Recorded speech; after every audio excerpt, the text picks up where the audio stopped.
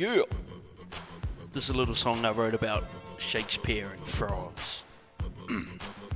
Here we go. Shakespeare, the master of pentameter flows, wrote books and plays that the whole world knows.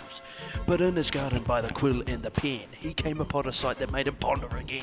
Shakespeare, he gazed at the frogs in the mire, their croaks, their jumps, their watery desire.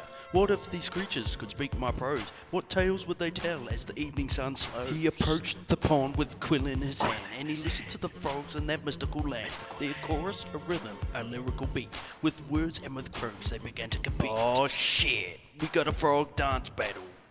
All the frogs out there dance. Yeah! Frog dance battle. Yay! Yeah, I want to see the mama. Yeah, all the mamas shake their booty. Yeah, the mamas shake their booty. All the shorty frogs.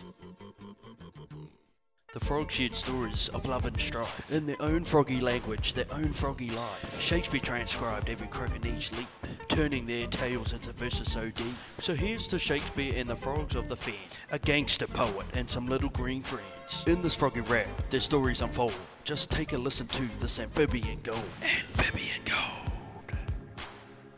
You know it's that real gold, cause it's amphibian. Yo, shout out to any poets listening to this right now. Poets who like frogs as well. That's cool. You're cool.